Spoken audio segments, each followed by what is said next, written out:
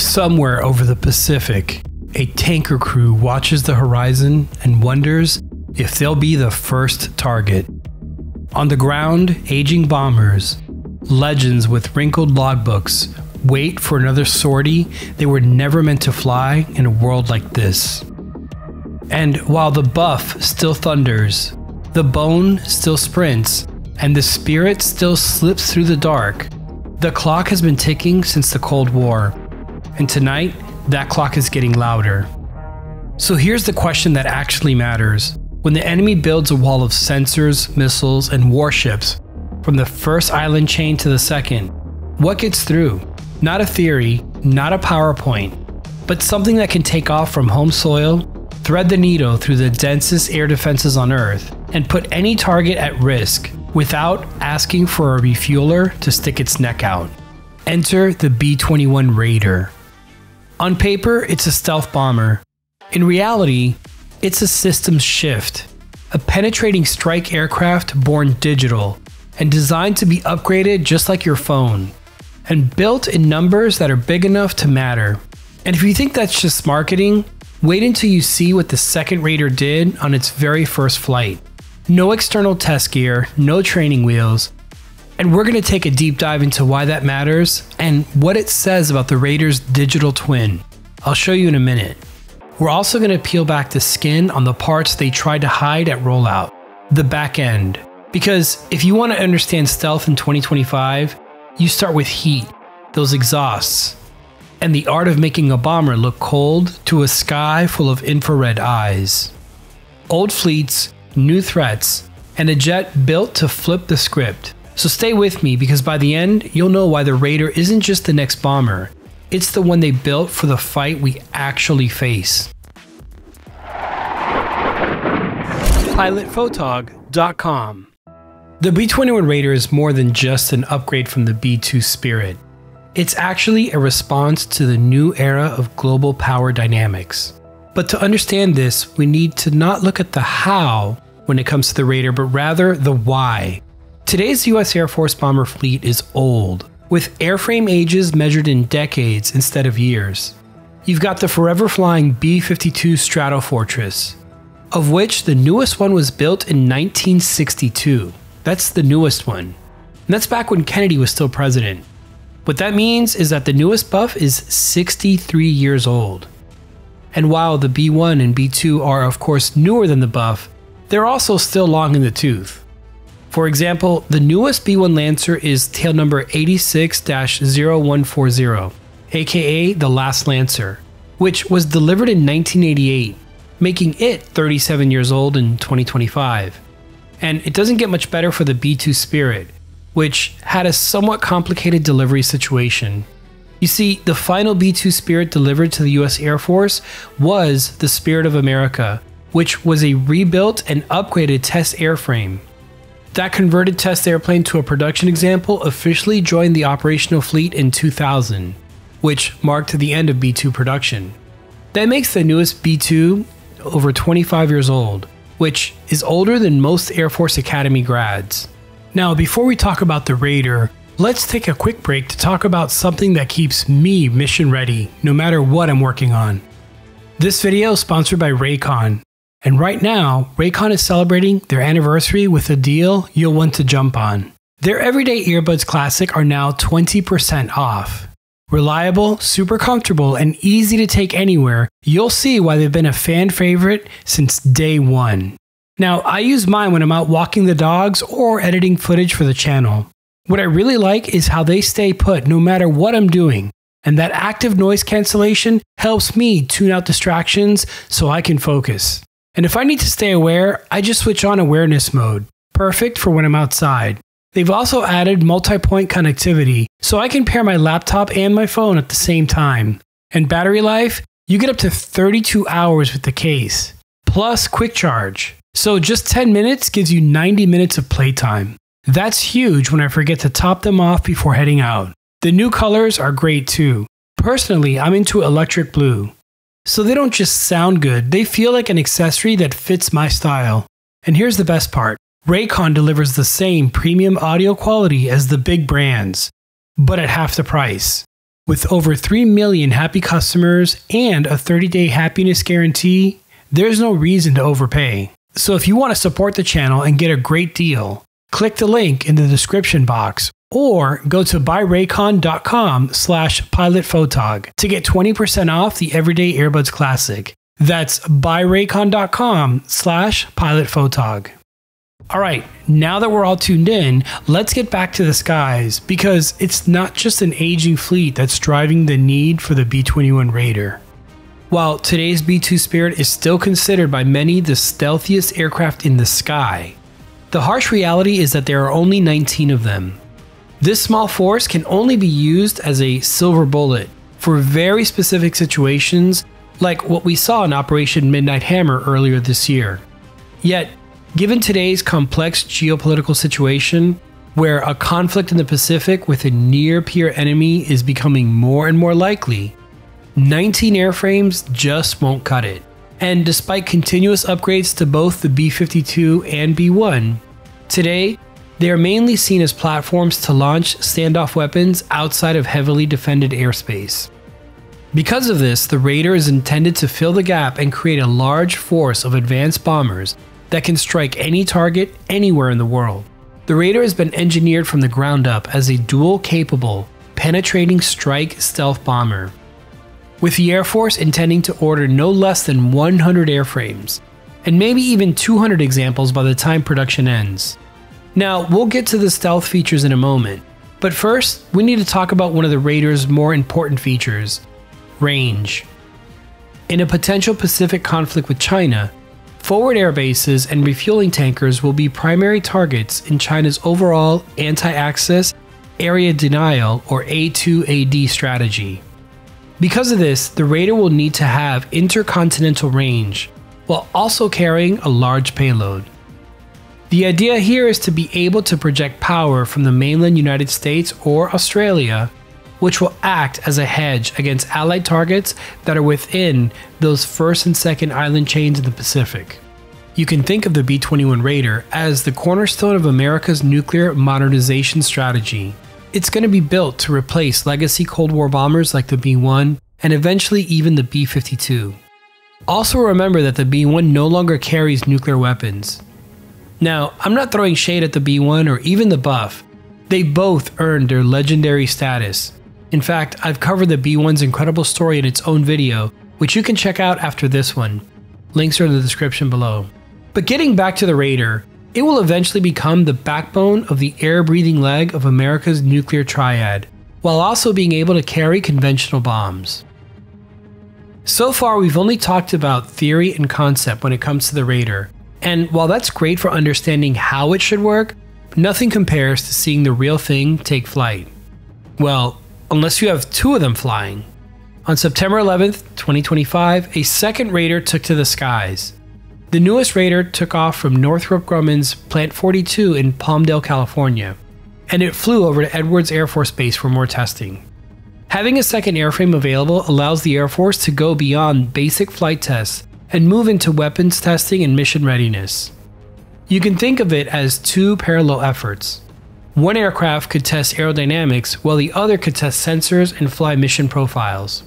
Another interesting thing to note about the second Raider is that it flew in a clean configuration.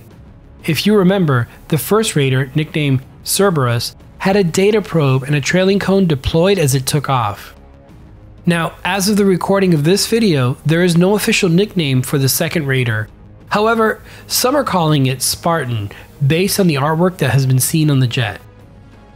Now, you almost can't understate this. The fact that the second B-21 flew with no external test gear tells us something huge. What this means is that the data from the first jet matched so perfectly with the aircraft's digital twin that engineers already trusted how it would perform. In other words, they were confident enough with the second jet to skip the training wheels. And that's a massive win for the B-21's digital design philosophy, and a big reason why this program has actually stayed on time and on budget. Something that's almost unheard of in modern military aviation.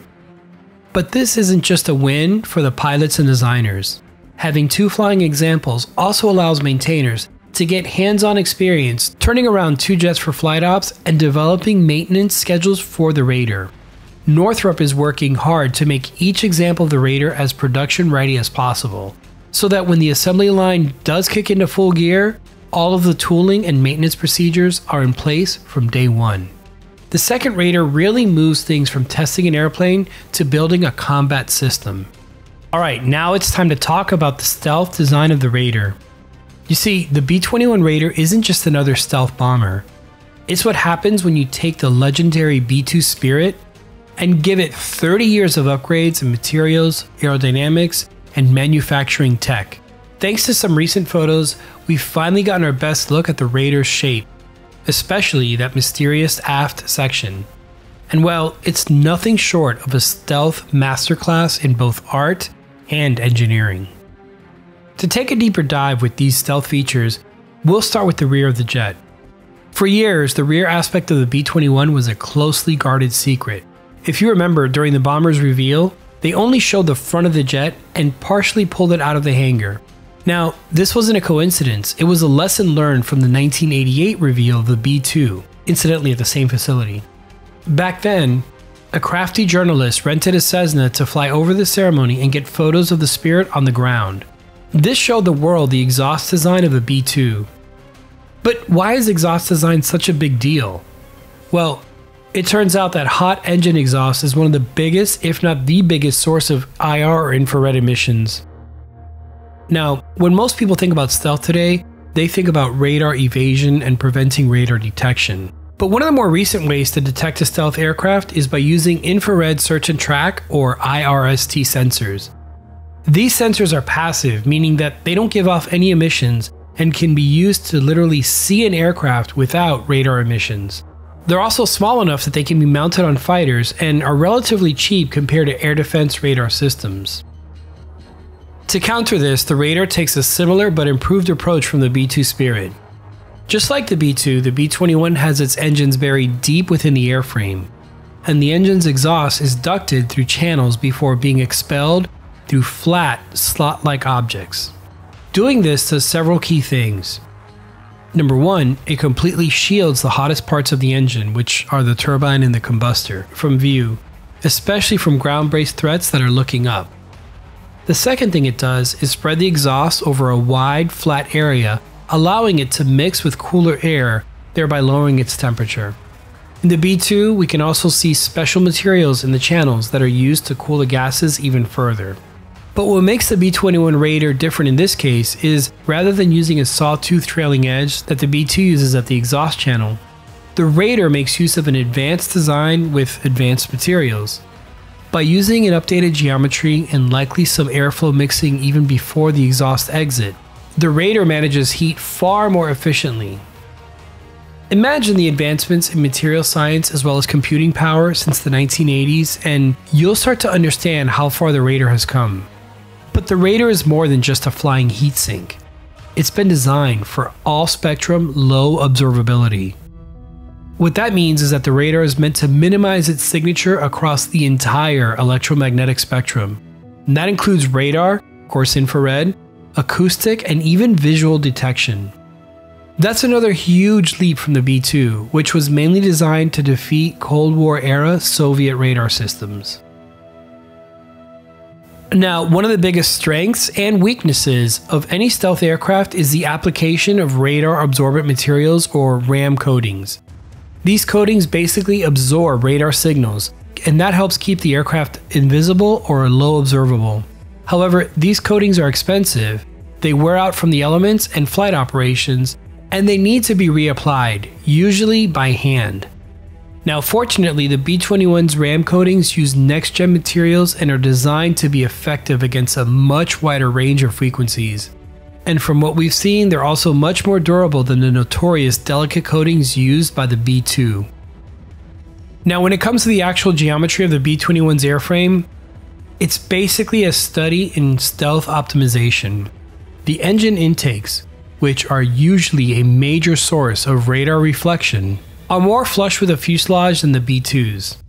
The cockpit windows are also redesigned, which eliminates seams that could create radar hotspots. This new window design helps keep keep that ever critical frontal radar cross-section as low as possible. Now, many have also noticed that the B-21 is smaller than the B-2 and will likely carry a lesser payload. But this is intentional. Where the B-2 was designed for a Cold War mission of carrying large nuclear gravity bombs, the B-21 is made for a modern era of more precise, networked warfare. You see, today the Air Force is looking for a larger, more survivable fleet over the sheer payload of a single airframe. The smaller aircraft is stealthier, more affordable to build and operate, and with a planned 100 airframes, it'll be 5 times larger than the current B-2 fleet. You can think of it like this. The B-2 was built in the analog handcrafted age, and the B-21 is being built in the digital age with models-based systems engineering. Now that brings us to what's under the hood. If the F-35 is a flying supercomputer, then the B-21 is a flying data center. Introduced as the world's first 6th-generation aircraft, one of the core concepts of the Raider is its Open System Architecture, or OSA. Older systems like the B-2 are built on closed hardware and software from the 1980s, which makes upgrading slow, expensive, and invasive. Because of this, B-2 Spirit upgrades usually require depot-level modifications. However, with the B-21's OSA, it works more like your modern smartphone's operating system. This is because the hardware is decoupled from the software, which allows for rapid, seamless upgrades through software updates on the software side and by using modular hardware components on the hardware side. What you get is a near future-proof jet, with new applications, sensors, or weapon systems that can be added with minimal downtime. Quick side note, this is one of the reasons that upgrading the F-14 Tomcat was such a huge undertaking. The entire jet was analog and basically hardwired to work with the AWG-9 radar system and the AIM-54 Phoenix missile. But in the Raider's case, because of the ease of upgrades and flexibility, the B-21 could flip the script on the bomber's actual role. Traditionally, bombers have been used as finishers in the kill chain, showing up after intel has been gathered and targets identified. With the Raider's extreme stealth, long range, and massive sensor suite, it can fly recon, conduct battle management, serve as a comms node behind enemy lines, and strike targets, all in the same mission. Also remember that while the initial B-21s will have a crew of 2 pilots, the Raider was designed from the ground up to be optionally manned, meaning that a Raider could fly as a very high-powered and capable drone, staying airborne for days without having to worry about crew rest.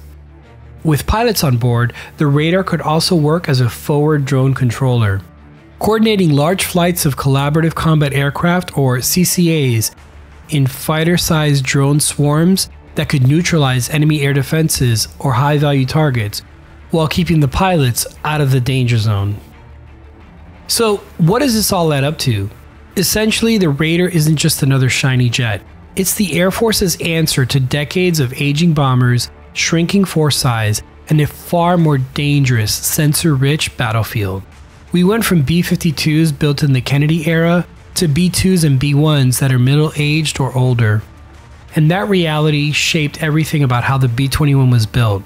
Long range, true low observability, digital engineering, open system upgrades, and the option to fly with or without pilots on board. Put simply, the B-21 is meant to be the bomber fleet that the Air Force actually needs for the 21st century.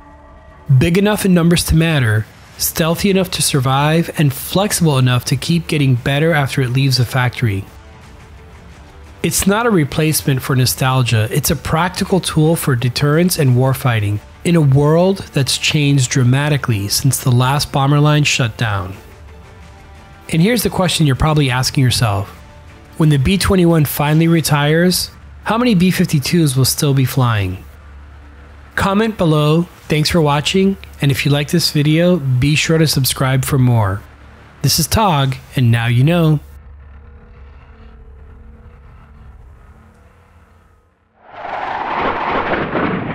PilotPhotog.com